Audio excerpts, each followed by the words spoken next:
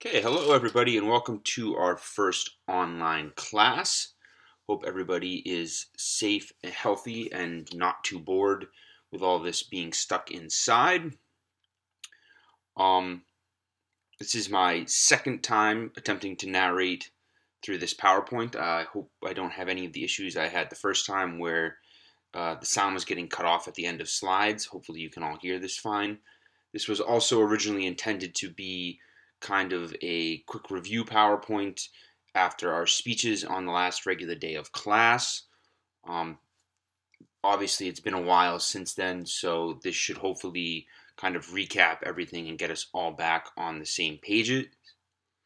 We're going to start today by talking about the underlying causes of the Russian Revolution before in the next lesson moving on to the actual events of the Russian revolutions of 1917 themselves. Okay, Russia in the 19th century, before most of the events that we're going to talk about, was probably best defined by the phrase backwards autocracy. Autocracy being absolute and direct rule by a single person, usually a monarch, which we all know was the case in Russia, which was ruled by the czars, the emperors.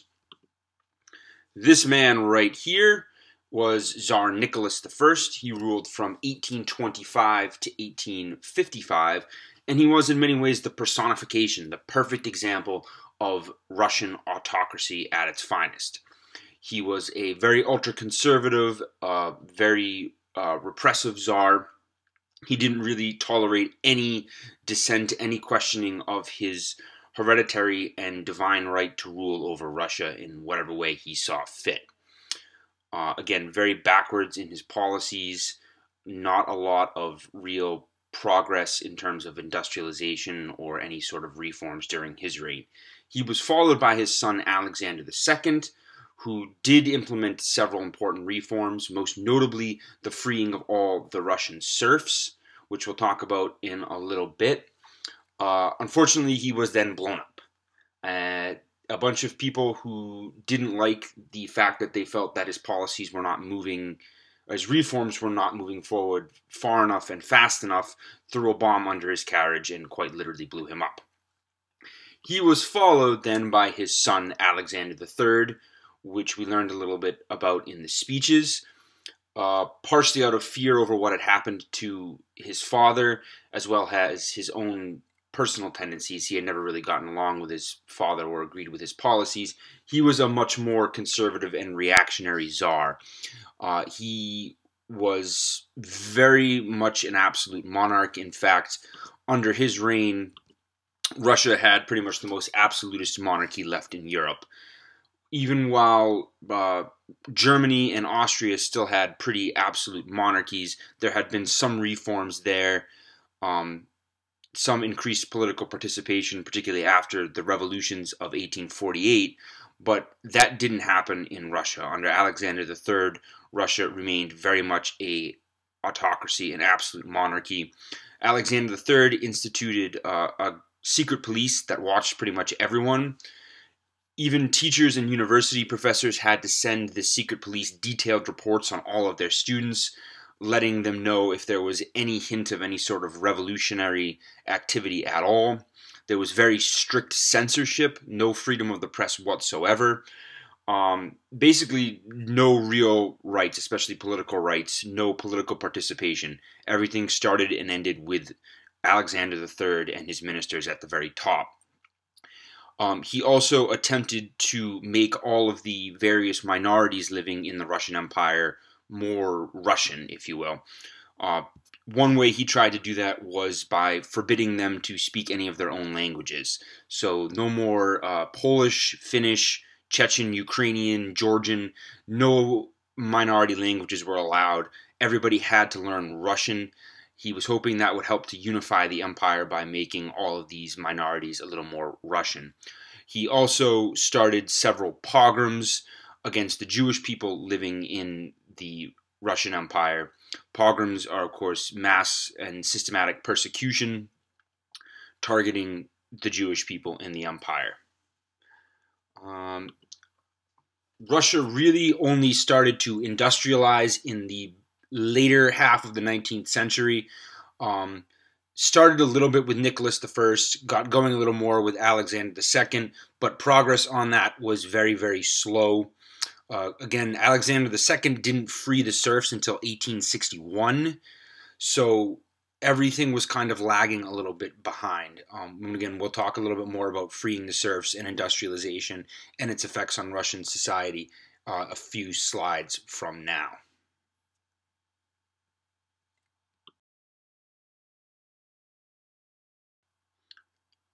Okay, so in 1894, Alexander III died from kidney failure and was followed on the throne by his eldest son, Tsar Nicholas II. Now, Nicholas attempted to continue the autocratic policies of his father with only very limited reforms. Unfortunately, Nicholas really lacked the personality and the force of will needed to rule successfully as an autocrat. He was what you might call a good man, but unfortunately a terrible czar. He was shy, charming, and kind. He was very generous. People really liked him. He really cared about the Russian people. He was also, unfortunately, fearful and indecisive. He was pretty much the exact opposite of his father in terms of personality. His father had been kind of brutal, decisive, intimidating, both in terms of his personality as well as physically. Alexander III had been a massive man, like 6'4", like 280 or something like that, a very big dude, whereas Nicholas II was kind of short and, I guess you might even call him scrawny. So complete different people, different personalities, different physical presence. And again, Nicholas didn't really have what it took to rule as a czar. He was also a very devoted family man, which for most people is a wonderful trait to have, but not if you are the Russian Tsar. He unfortunately would constantly put his family and their needs ahead of the needs of the country. This was most notably the case in terms of his son, the Tsarevich Alexei, who had hemophilia. Hemophilia is a hereditary disease that can be very life-threatening. It prevents blood from clotting at all. Especially if you have the most severe form of it, which Alexei did have. Even the most minor injuries, tiny cuts, a bumpy carriage ride, a fall where you bump your head, can potentially be life-threatening because you start to bleed internally, and that bleeding never really stops. Even today, it's very difficult to treat. It was even more so way back then. Alexei was one of many, many royal descendants of Queen Victoria who developed the disease. She had probably become a carrier of it through a random mutation inherited from her father, and through her many descendants, she passed it on to the royal families of Russia, Hesse-Darmstadt, Spain, and a few others. Women, although they can have it in rare situations, are usually only carriers, whereas if you're a male, because it's X-linked, if you inherit the defective X chromosome, you are guaranteed to have it, which was the case with Alexei. And again, he had a very severe case of it. He was constantly falling ill. He was a very sickly child. And the Russian royal family actually kept that hidden from the general public. Members of the family knew about it. Some ministers knew about it. But the general Russian public had no idea that he was ill with this disease. Another thing about his family life was that Nicholas II genuinely loved his wife, the Tsarina Alexandra. Theirs was a love match. In fact, his father had not even wanted him to marry her, but he was insistent upon the marriage, refused to marry anyone else, and that was kind of a rarity at the time. Most royal marriages were arranged. You might get along with each other if you were lucky, but you were not usually in love with each other. That was the case, however, with Nicholas. He really did love and care for his wife, and as a result, he kind of, I don't want to say let her get away with some things, but, it definitely affected his decision-making in terms of ruling the country.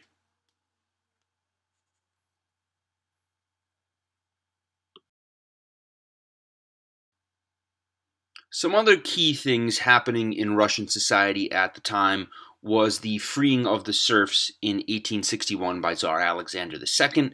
He freed 23 million serfs. Now, serfs were basically unfree peasants, a little bit different from slaves in that they could not be sold separately from the land. They were tied directly to the land, but they had no rights or freedom to move around off of that land. They were stuck living where they were, basically owned by the aristocrat or nobleman who owned that land. Now, when Tsar Alexander freed them, everything wasn't fine and dandy for them. They actually had to pay a sort of, I guess, a fee or a fine to their former owner in order to gain their freedom. And as a result, at least in the early years, they were often forced to sell off nearly all of the grain that they were producing just to pay this fee. They were also often forced off the best land they had previously lived on and worked on, the best land that these noblemen had. After being freed, they were often forced onto a much worse land where they still had to pay high rents. This land was often inadequate in terms of size and just its ability, arability, the ability to grow crops there. And as a result, many of them actually ended up worse off than they had been when they were unfree serfs. Those who could not afford to pay the rent on this kind of inadequate land were forced off the land. They kind of became wandering peasants. As a result, there was very high unemployment in the rural areas of Russia, and the peasant crop yield remained very low. They didn't grow nearly enough food to feed everybody, and there was massive famines, again, especially in the rural parts of Russia during this time. Some of these serfs flocked to the cities where industrialization was finally starting to get going. As we learned about in one of the earlier units, though, industrialization and the urbanization that comes with that, all of these people suddenly crowding into these cities that really weren't big enough to hold everybody, didn't have the housing or the resources needed to take care of all these people. That urbanization and industrialization often led to poor working and living conditions, as well as low wages for all of these people. So these serfs, as well as the other people at the bottom of Russian society, didn't really end up any better off. They were often worse off than they had been before the freeing of the serfs and industrialization. They also had to, forgot to mention, with industrialization, a lot of the large-scale industrialization projects were state-sponsored. They were started by the Russian government in an effort to speed up this industrialization to help Russia catch up with the rest of Europe. An example of that was the Trans-Siberian Railway. Now, because the government was paying for and starting all of these industrialization projects, they needed money, so they would often institute taxes to help pay for those, and those taxes often, the burden of those taxes most often fell heavily on these lower class people who were already struggling and already living in very poor conditions.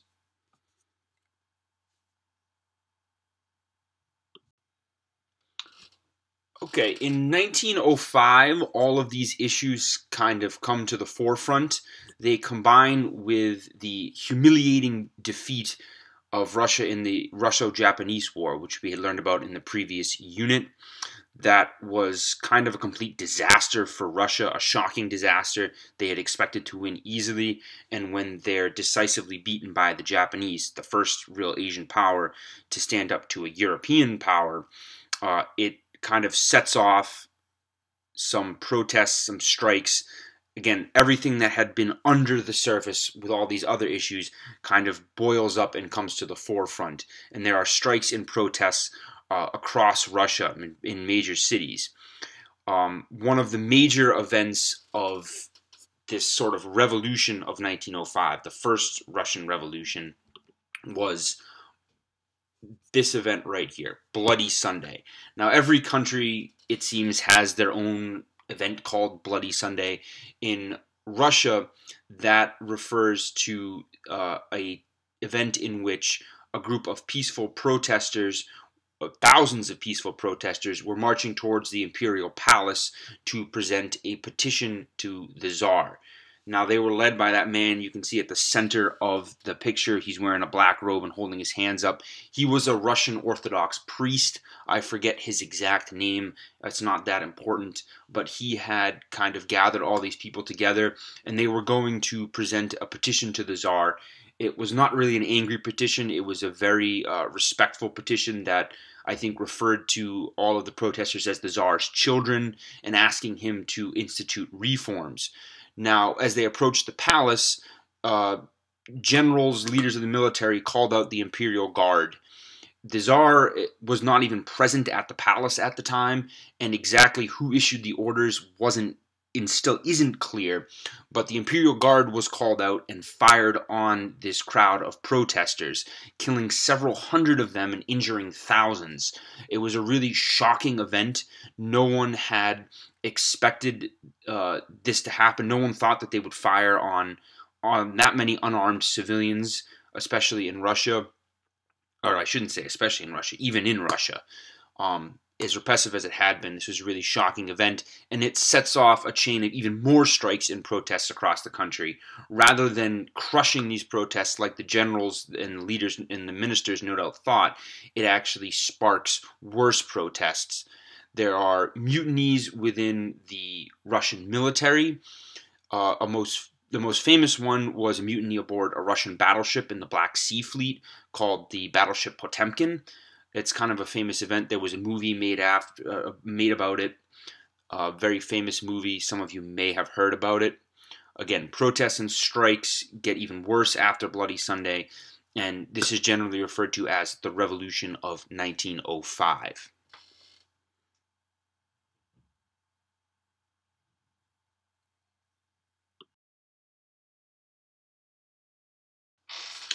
Okay, now at the height of the Revolution of 1905, as these strikes and protests are spreading to every major city in Russia, the Tsar actually even considers abdicating the throne. He strongly considers it. There are some stories that he was on the verge of signing the document when he was convinced not to, but he does eventually kind of give in and reluctantly creates a new legislature. It tries to institute some government reforms, creating essentially a parliament known as the Duma. Now, the Duma was led by moderates. They did not want to do away with the Russian monarchy. Their goal was to create a constitutional monarchy very similar to what existed in Britain at the time. The Tsar would have still had some powers, would have still been officially head of the military, but he would have been much more limited. It would have been the end of autocracy in a sense. Again, Nicholas had been forced to agree to this after all of these strikes and protests and the spreading of this revolution, and almost as soon as he creates the Duma, he regrets it. After just 10 weeks, he dissolves it when they start debating new measures that would have even more severely restricted his power. Again, he still very much wants to rule as an autocrat. He wants to be an absolute monarch. So he dissolves the Duma after just 10 weeks. He would later recreate it in a very, very weakened form. It would basically be a rubber stamp parliament, which would just, sign off on whatever he had decided. But he did recreate it. It did exist in some form, but really played no major role, at least until the actual revolution of 1917 really got going. Now, the key with this revolution of 1905 is that it really foreshadowed 1917. It was kind of a prelude to that. Things would obviously, as we'll learn, unfold a little bit differently with that, but it was the same sort of thing, discontent from below due to all of these issues and these failures to institute significant, meaningful reform kind of bubbled to the surface. So this very much foreshadows what was coming in 1917.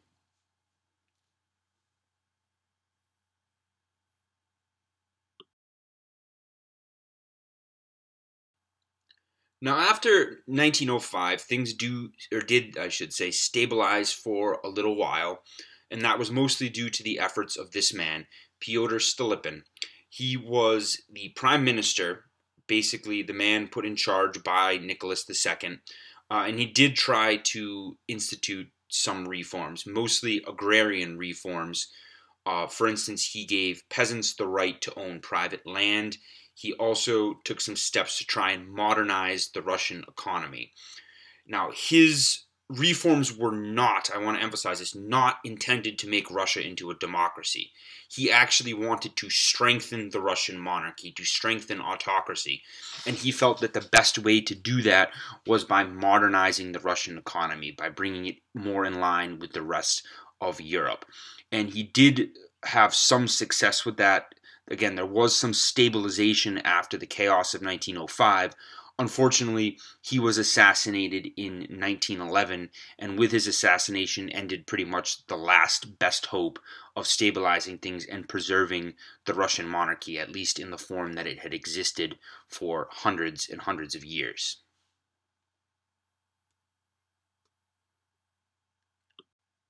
Okay, things really started to go downhill again, starting with the outbreak of World War I. In this little picture here, we have Tsar Nicholas II on the right and Kaiser Wilhelm II of Germany on the left. They are wearing each other's uniforms. Nicholas is in a German uniform. Wilhelm is in a Russian cavalry uniform.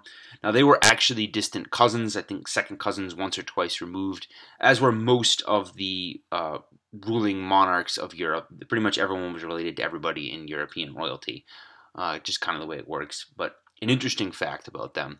Now, Russia suffered over 9 million casualties in just 3 years of fighting, and those casualties included over 2 million dead. Obviously, that's a very high number, would cause a lot of problems. Now, after the initial failures, most notably the defeat of the Russian army at the Battle of Tannenberg, Nicholas took personal command of the Russian army in 1915. He felt that taking command would give the public a face, a person, a figure to rally around, to unify the war effort. Unfortunately, he had no military experience whatsoever. Even though he was an autocrat, even though he was a czar used to making absolute decisions, and he was not a general, he had never fought, he was never a soldier, had no training whatsoever. And as the war continued to go poorly, instead of becoming a figure to rally around, a face of a successful war effort, he actually became the face of those continued failures, resulting in him basically being a scapegoat for these 9 million casualties. When things didn't go well, all of Russia's anger became increasingly focused on him and his failure to lead them to victory.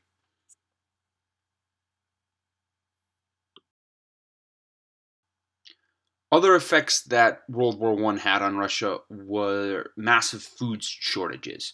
Many peasant farmers, many people in the rural areas of the country had been conscripted into the army, had been recruited, drafted, I guess we'd call it now, into the army. The government was also taking lots of grain and other food that was being grown in those areas and sending it to the army on the front. As a result, there were a significant lack of food and resources. You can see in this picture, this is a bread line, a bunch of people waiting in line just for a loaf of bread. The prices for food and fuel became wildly inflated. The price of pretty much everything skyrocketed.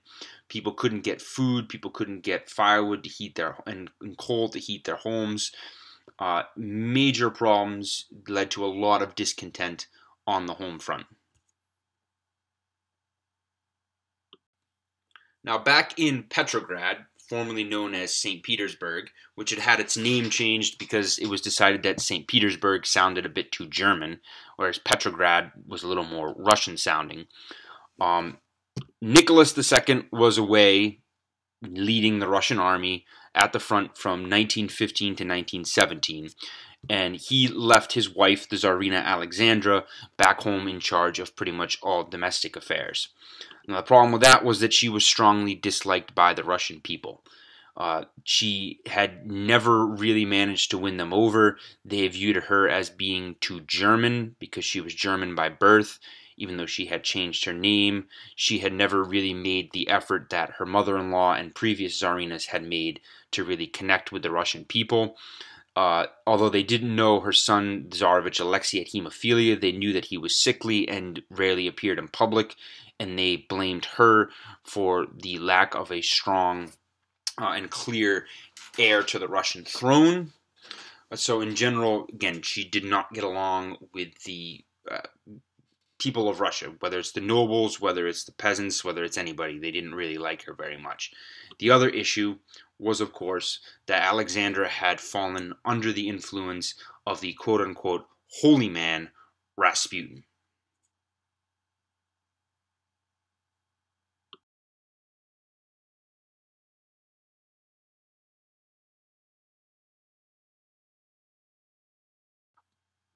Now, Grigory Rasputin is probably the most fascinating person involved in this whole time period in Russia.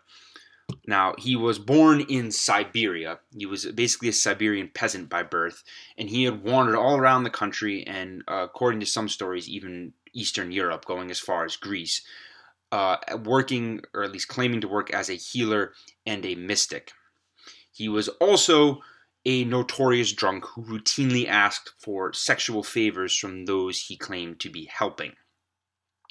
He had somehow managed to become acquainted with and talk his way into the kind of circle of the extended royal family. A few members of the royal family thought that he had, helped them in some way. The details aren't exactly clear or important, but one of those members of the extended royal family introduced him to the Tsar and the Tsarina in 1905.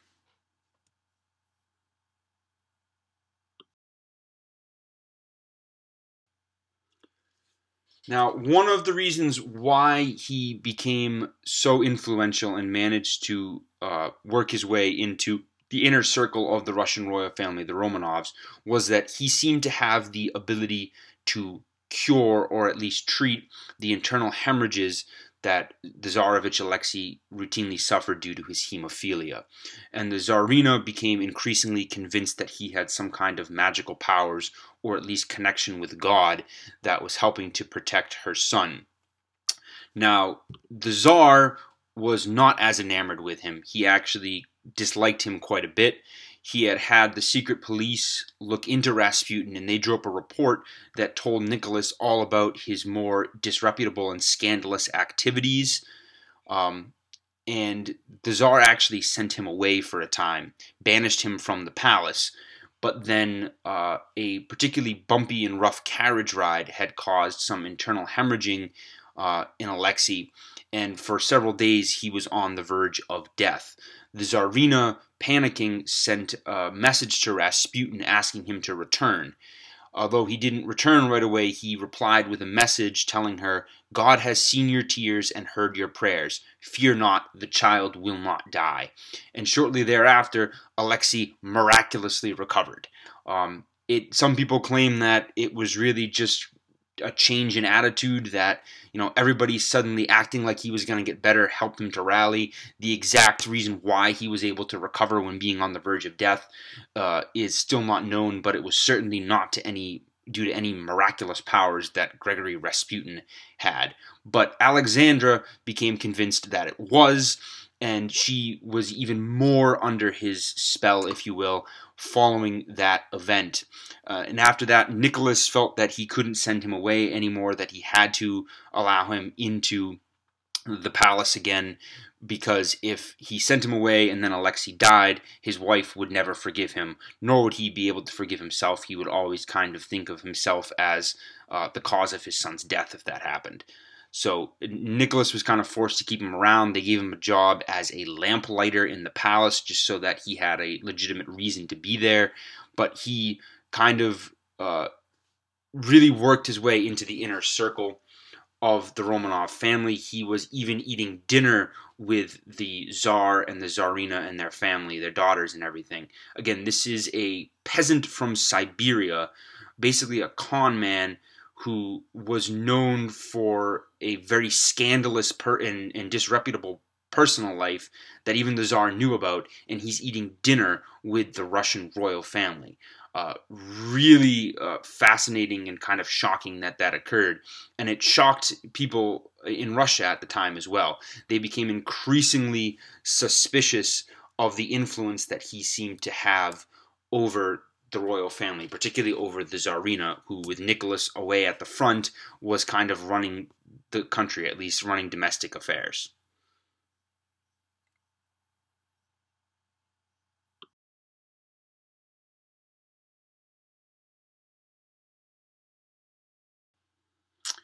Okay, so as Rasputin's influence continued to grow, it reached the point where the Tsarina Alexandra was even allowing him to make political decisions. He was dismissing and appointing ministers, making basically decisions at the highest level of Russian government.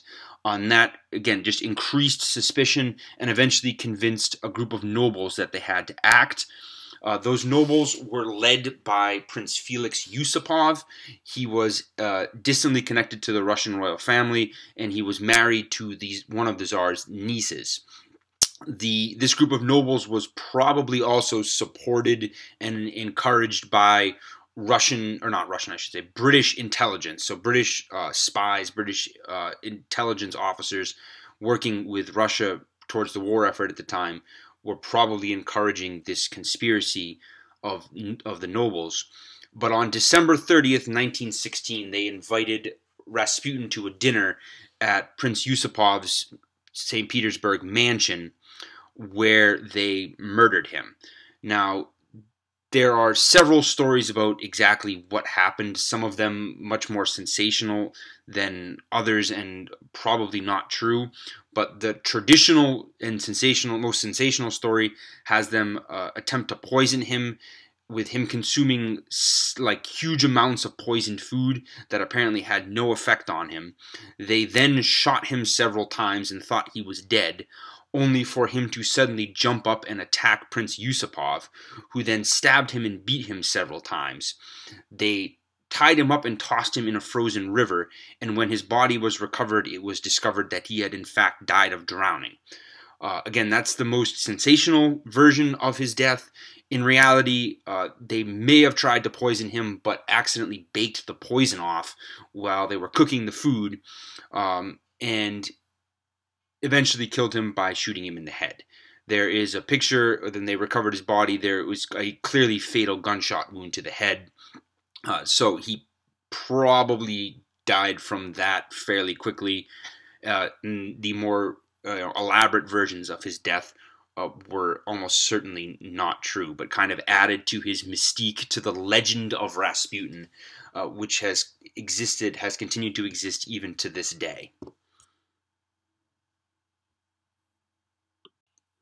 Okay, now all of these events that we've just discussed combined to lead to two major effects on Russian society at the time. Number one, there was a massive increase in social unrest, particularly in mass protests and worker strikes.